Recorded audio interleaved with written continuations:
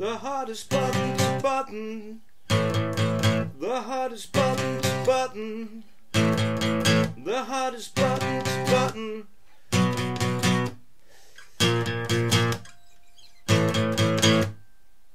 How's it going, folks? This is Wayne Hart, back with another lesson, and we've got an absolutely classic song today by the White Stripes, The Hardest Button to Button. Found my love for the White Stripes again just lately, listening to the Elephant album. Great album.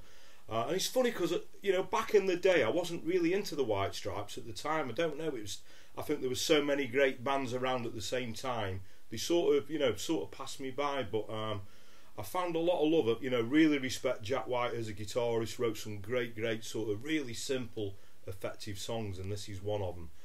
Usually played on on an electric guitar with a little bit of overdrive on, so you can do exactly the same version but on an electric guitar if you wish to do that. But this is an acoustic guitar version. Obviously, it's the same thing you're doing. I think it still works. So without further ado, let's get to it. Okay, so the song is in standard tuning, and really there's like a verse, a pre-chorus and the chorus, which pretty much use all the same chords, but the sort of different dynamics that we use throughout the song. So the first chord we're going to use is an A power chord, an A5, okay?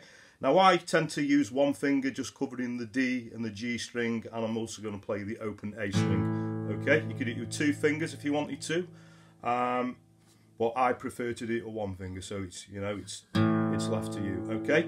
Now the second chord is going to be a C5 power chord. So I've got my first finger, that's on the 3rd fret on the A string, 3rd finger, 5th fret on the D, and my little pinky is on that's the 5th fret of the G, okay? We're also going to move that down, half a step, so that would be a B5 power chord. We're also going to use a B flat, and we're also going to use it up on the 5th fret. That would be a D5, okay? So they're pretty much all the chords that you're going to need. So I'll just talk about what it does through the verse. So we start off playing that A5 power chord, and I think it's quite effective if you do the intro with a little bit of palm muting. So to palm mute, we use that part of his palm, and we're just going to lightly, when we're strumming, rest that onto the strings. So we get, rather than it ringing out, we're going to get that. Okay, what we do then, we start picking the chord. Okay, and this is the same movement throughout the chords. So we pick the A, the G, D, and then back to the A. So we get this A, G, D, A, D, G, A. Okay, so we got, then we're going to go to that C5 power chord that we talked about. We're going to do exactly the same thing on the strings. Pick the A, G, D, A, back to the A. And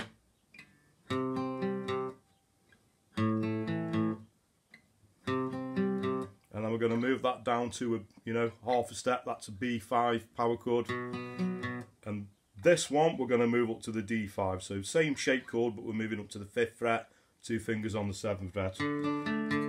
Go through again.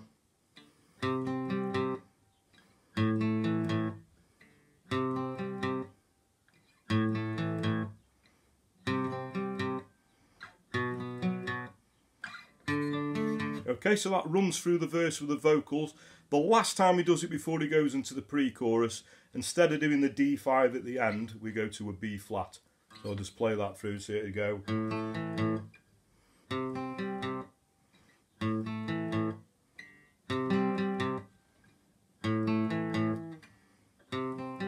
So we go the B, B flat.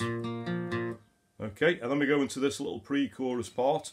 So we're going to play the A with the first finger, and it's nice to grab the 3rd fret on the low E string, so we get this. Okay, then we go to the C5, quick slide up to the D5 and back to the C again, so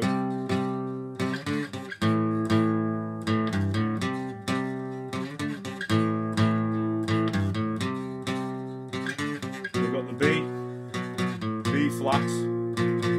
Okay, and then the chorus, exactly the same chords again, like I say, using the same chords, it's just different dynamics. So now we do stop, so it's like a 4 downstrokes. So 1, 2, 3, 4. 1, 2, 3, 4. 1, 2, 3, 4. 1, 2, 3, 4. Let me go back into the verse again. Okay. I think there's a different timing with that towards the end of the song. I think the outro would go like 1, 2, 3, 4. 1, 2, 3, 4. 1, 2, 3, 4. 1, 2, 3, 4. Okay, and that is pretty much all you're going to need. Okay, so thanks very much for watching. Hope you all dug. That's something a little bit different today. Obviously, it's not, you know, my normal sort of strum along lessons. It's a little bit more sort of in depth, that one, doing the picking thing. So it's a great new technique to get down. And also, as I said in the intro, I just found a new love for the White Stripes. I think just the raw sound, and at the time, you know, including me, I think they were frowned upon a bit. You know, with just a guitar and a drummer. I thought, how could that work? But you know, it was immense. It worked brilliant. And I thought even Meg White was an amazing drummer, very, very basic, but very tribal what she was doing, you know. And with Jack's skills on the guitar, I just think it worked really well. So, like I say, dig that Elephant album out. What an album, you know. Obviously, the big one was Seven Nation Army, but there you go. I actually really like this one as well, and I think it works really well on not only on an acoustic, on an electric guitar as well. So there we go. Hope you all dug that.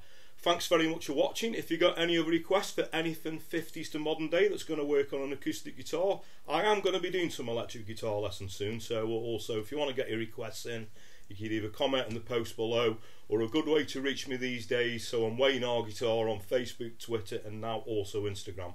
So I'd appreciate it if you gave me a follow on those platforms anyway. But that way, if you want to, you can ping me a personal message over, you know, requesting a song.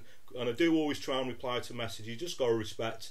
I get hundreds of requests, so we do sort of have to handpick them a little bit. But don't let that put you off. Please do keep your requests coming, because that's what keeps this channel going. Thanks for the continued support. Thanks for everyone who's subscribed and continues to do so. You know, really means a lot.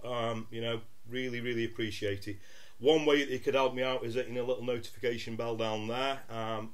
Another way, obviously, like this video. That'd really help me out as well.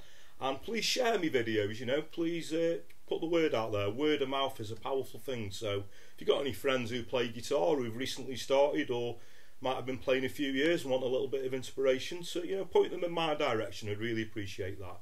So that just leaves me to say have a great morning, day, night, whenever it is you're watching, and I'll catch you all for a lesson very soon. Take care.